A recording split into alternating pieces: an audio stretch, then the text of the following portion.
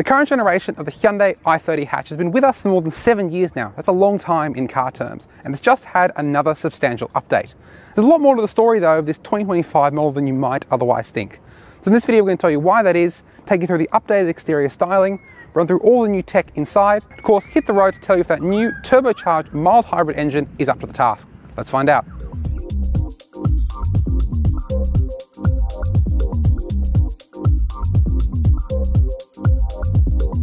For 2024, there's only one version of the regular i30 hatch you can buy, the sporty N-Line, and it's now built in Europe alongside the i30 and hot hatch, rather than South Korea like the i30 sedan.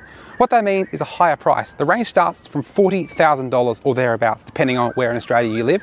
Though it is offset by some new features as well as some mechanical changes we'll detail a bit later in this video. Among the changes is this new look front end for the N-Line variant. It looks a lot like the i30 and hot hatch. It's been on sale in Australia for a couple of years now, since 2020. The big changes are these V-shaped headlights, as well as new look bumper, and there's new plastic inserts. Now this front end has been on sale in overseas markets in Europe for a couple of years now, but it never came to Australia with the last update for the i30 in 2020, due to some production issues, and in fact it was built in South Korea. It's here now, and I've got to say, I do think it gives the car a sharper and more modern look overall.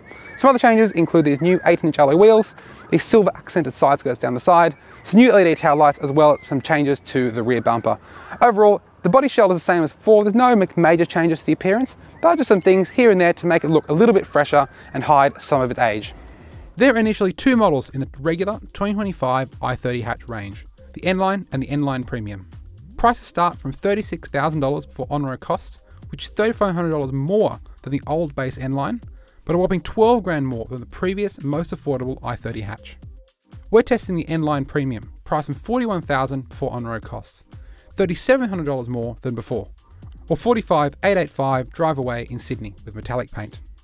Standard features in the top grade include LED headlights, 18-inch alloy wheels, dual 10.25-inch displays for the instruments and infotainment, wired Apple CarPlay and Android Auto, a power adjustable driver's seat, leather and suede upholstery, wireless phone charging, and a 6-speaker stereo.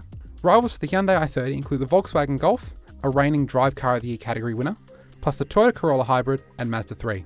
There are plenty of new and used examples of these cars available on Drive Marketplace. Head over to our website to check that out now. If you've sat in or seen photos of one of Hyundai's newer models, think the Kona, the Santa Fe, or even the i30 sedan, the cabin of this i30 hatch may feel a little bit old hat in 2024. There's a lot of grey and black around the place, and the design hasn't changed that much since this car came out in 2017.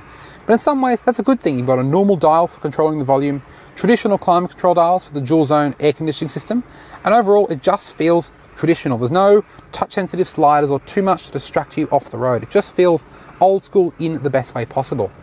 Leading the changes inside for this 2024 update is this new 10.25-inch digital instrument cluster. It's not the most customizable, especially compared to a Volkswagen Golf in this size class, but it definitely looks better than the old 7-inch display you got in the previous N-Line, and you can change the colours between different drive modes, and it does show enough between trip computer information and where you're going, all those kind of things you'd expect of an instrument display. Also new for this update is this gloss black trim around the center console. Now it looks fantastic when the car is new. As you can see, this car only has 2,000 Ks on the clock, and it already is covered in dust, and it has a couple scratches on it as well. Now I personally think it does look better than the matte grey in the old car, even with the marks and the scratches on it that are already here. But what do you think? Give us a like if you agree, comment below if you don't and you think the old grey was better than this gloss black plastic. One of the things you get by spending a bit more on this N-Line Premium version over the base N-Line is this infotainment screen. It's a 10.25-inch display. It's not new for this update, but it does gain over-the-air software updates, so you can update it remotely without having to go to a dealer and have to plug it in and update the software, as well as support for the Hyundai BlueLink phone app, so you can control the locks, the windows remotely, see where the car is, as well as do things like activate an emergency SOS call function. So it's a helpful feature and definitely something that other brands are moving to in 2024. Now there's only wired CarPlay, not wireless, which is a bit annoying, same for Android Auto as well, but it does have built-in sat-nav as well as AM, FM and DAB digital radio. Now it's not the fastest system on the market, but it is fast enough for what you need to do. It doesn't really feel too laggy, still even in 2024, though it is, again, not the fastest, and newer Hyundai cars such as the Kona and the Santa Fe have moved forward with a newer infotainment screen that is faster and easier to use. Now one of my favourite features from the old N-Line were the cool red seatbelts. Those are no longer here for this European-made car. Same goes for the red outlines around the air vents, but you do have a little red outline around the start button, which is kind of neat, and overall materials in this car are pretty nice. There's some hard plastic on the dash here, and it would be nice to see maybe a colour contrasting element here, but overall you've got soft leather-like materials on the armrests, both on the doors and the centre console, some soft materials on the door tops and the dash top, but overall feels well built and pretty premium for the price. So some rivals, Volkswagen Golf for example, have moved forward in terms of interior presentation since this i30 came out in 2017. Amenities wise, this N-Line premium version is very well appointed in terms of features. You've got this panoramic sunroof in this grade, plus wireless phone charging, dual zone climate control, heated front seats and heated steering wheel, plus 2 USB ports, one USB-C, which is new for 2024, and a USB-A, as well as a 12-volt socket in the center console box. Now storage-wise, it's also pretty good. You've got decent sized glove box and center console. The door bins have little pockets for storing bottles, which is great, so they don't rattle around too much while you're driving. You've got 2 cup holders, some storage slots near the wireless phone charger, as well as this handy little slot behind the parking brake. It's great for storing the key or storing your sunglasses. You've also got some storage up there if you also want to put your sunglasses up there instead. Overall, it's a nice cabinet. It's feeling a little bit old now, but it still feels practical and it's easy to use and overall really nice. Let's head to the back. Space in the back here is okay, but it's not exceptional for the small car class in 2024. I'm 6'1", this seat is set up for where I drive. As you can see, my knees are touching this front seat back. My head hits the roof. I try and sit up under this sunroof frame, and there's not a whole lot of toe room under the front seats as well. They're sort of jammed in there. Now, shorter passengers will have an easier time of things, as will those in a normal N-Line, not this premium model, because this has a sunroof which does eat into headroom. Now, there's finally power outlets for rear passengers. You've got 2 USB ports back here, which you didn't get in the old Korean-built car, plus rear air vents as well, map pockets behind the front seats, fold-down center armrests, your usual set of ice fix points in the outboard seats, plus 3 top tethers, as well as door pockets and space for storing bottles in these doors. Now overall, yeah, not the best in the class, but definitely not the worst. You've got this lovely leather and suede trim that I mentioned in the front, and overall, it's comfortable enough for shorter trips, but maybe not for a road trip around Australia, especially if you're tall like me. Let's check out the boot. Open up the manual tailgate and you find the same 395 litre boot as the old i30 N-Line. Still a really big space. You've got enough room for a full-size suitcase and some smaller bags on the side. That's one of the larger cargo areas in the small car class these days. Likes the Corolla, the Mazda 3 have moved towards sportier exterior designs that come with the cost of interior practicality. However, there's a catch. There's no more spare wheel under the floor. Instead, you've got a tyre repair kit, which is only really useful for smaller punctures, as well as the battery for the mild hybrid system where the spare wheel used to go. A bit frustrating given the state of some of Australia's country roads, that a lot of them are in places with no phone service where if you get a really big flat and can't repair it, you're kind of stuck in the middle of nowhere. Otherwise, it is a pretty practical boot. The rear seats fold 60-40 for more space. You've got bag hooks, a 12-volt socket, illumination, as well as some tie-down points in the floor. Overall, a really good boot space. Now, for all those changes I've mentioned so far seem pretty minor, this is by far where the biggest change has taken place, under the bonnet. Now, gone is the old 1.6 litre turbo engine in the old N-Line, replaced by a new 1.5 litre turbocharged 4-cylinder engine. Now, it might seem like only a small change in capacity, but this new engine is a lot less powerful. 117 kilowatts versus 150 kilowatts for the previous car. The torque is pretty similar, 253 Newton meters for this versus 265 Newton meters in the previous model. Now, it's matched with a 7-speed dual-clutch automatic transmission as standard, and it's aided by a 48-volt mild hybrid system. Now, it's not like a Toyota in that it can't drive the wheels on electric power alone, but it can help reduce fuel use by turning the engine off when you're at the traffic lights or while you're rolling. More on that a little bit later. Behind the wheel, the updated i30 N-Line, and many of the reasons we loved the old car are still present here.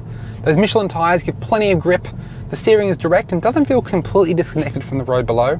These sport seats are fantastic, and overall, it's stable, it's really secure in corners, and it's just a really, really good car to drive should you find yourself on a nice winding road. The suspension is on the firm side. After all, it is an N-Line, but it's not too stiff or uncomfortable to live with in the daily grind. It's certainly not as stiff or as hardcore as a full-fat i30N, but you do feel more bumps than you would in a regular i30 hatch. Of course, your taste may differ, so it's worth taking for a test drive before buying. It does mean, though, there isn't a whole lot of body roll when you're really pushing it in corners, and it does a pretty good job of soaking up Australia's often not very well surfaced country roads. A few complaints: the steering in sport mode when you're on a nice road is a little bit too heavy for our tastes, though around town you can put it in eco and normal and it's perfectly fine. And in sport, the gearbox doesn't always respond to a driver's request for downshift, which is also a little bit annoying. There's also quite a lot of tyre roar on coarse chipped surfaces. You can turn the stereo up to drown it out, but it just could be better insulated in that regard. Wind noise is relatively well suppressed though. Braking performance in an emergency situation is superb, pulling up from 100 km an hour to 0 on our satellite timing equipment in 35.4 metres on our first attempt. We were so surprised by this figure, we let the brakes cool down and tried again, only to improve even further, recording a sports car-like 34.9 metre stopping distance. That's likely thanks to the Michelin tyres, as the brake discs have been downsized for the latest N-line, from 305mm front and 280mm rear in the previous model, to 288mm front and 272mm rear in the updated version. The brake pedal is quite firm when the discs are cool, which will appeal to some, but not others. The updates to the i30 hatch for model year 2025 extend to safety technology. New are blind spot monitoring and rear cross traffic alert, both capable of detecting and braking for obstacles, which are present on regular versions of the old i30 hatch, but not the N-line. Traffic sign recognition has also been added, along with a rear occupant alert to warn the driver of kids or pets left in the back seats when the car has been turned off. But where things have taken a step back is under the bonnet. That new 1.5 litre engine is more than enough for round town driving or highway overtakes. It never really feels out of punch in normal conditions. However, when you're on a country road and really trying to enjoy the car, it lacks that little performance sparkle that the old one had. It's not quite as quick, and the old N-line will leave this one in its rearview mirrors. On our satellite timing equipment, this car did 0 to 100 in 8.2 seconds. That's about a second slower than the old N-line. The numbers certainly don't lie. This is not a slow car by any means, but it's just not quite as quick as that old car, which is one of the reasons why we loved it. The 7-speed dual clutch transmission continues to have a few rough edges. There's a bit of a delay when you change between drive and reverse gear, and there is some hesitation at low speeds. But it's not the worst, and you can learn to drive around it. And certainly on the move, it does shift quickly enough, though it's not quite as snappy as, say, a Volkswagen dual clutch transmission, or even the 8-speed dual clutch that's in the i30N, as well as some other newer Hyundai cars, the likes of the Sonata and the Palisade. That mild hybrid system is not a full hybrid like a Toyota, so it can't drive the wheels on electric power alone, nor is there any appreciable difference in performance in terms of acceleration assisting the petrol engine. But it does have an auto start stop system that turns the engine off at speeds below 30 km an hour when you're still braking towards the traffic lights. And it does restart the engine pretty quickly when the lights go green and you put your foot on the accelerator. In eco mode, with your foot off the accelerator and the car coasting on a relatively flat surface, it will also turn off the engine to let the car freewheel and save a little bit of extra fuel. It's pretty quick when you put your foot back on the accelerator, turn the engine on. There's not much of a vibration when it does so. It's a cool feature, and it does actually save fuel. We've been seeing fuel consumption go as low as 5 litres or less per 100 kilometres when that coasting feature is really working at its best, which is pretty good for a car that's not a full hybrid and can't actually drive its wheels on anything but petrol power. It does require a certain type of driving to work though. Flowing roads, 60 to 80 kilometers an hour, not much traffic, and just a lot of coasting where the car can actually turn the engine off and save fuel. If you're in stop-start traffic and there's a lot of stop-go, it will not really work that well. You'll see fuel consumption closer to 9 litres per 100 kilometres, which is not fantastic and more what you kind of expect for a car without mild hybrid technology, which is to be expected given it can't drive the wheels on electric power. It is a shame though that engine off coasting feature only works in eco mode, because the throttle response in eco at low speeds is pretty sluggish. Normal and sport are far more usable around town, and it's a shame that tech doesn't actually work in those modes. So, the i30 N-Line. Sure, it has taken steps back in a few key areas. The 1.5 litre engine isn't as punchy as the old 1.6, it's more expensive than before, and there's no more spare wheel. But to write it off for those reasons would be doing a disservice to what is otherwise a really well-rounded small car. It's roomy enough inside, the boot is big, it handles really well, has enough of the latest mod cons without drowning you in too much technology, and that mild hybrid system really does save fuel. Sure, it's not the newest kid on the block anymore, but if you're after a small car that makes you feel a little bit special, without stretching all the way to a full hot hatch, the Hyundai i30 N-Line hatch could be the one for you. The small car market isn't as busy as it used to be, but there's still a ton of options available as rivals to this car. Mazda 3, Volkswagen Golf, Toyota Corolla. If you're shopping for a small car, check out Drive Marketplace. We have a ton of new and used examples available for sale around the country through our trusted dealer partners. If a sedan is more your style, Hyundai has you covered. Click up there to watch our video review of the Hyundai i30 Sedan Hybrid.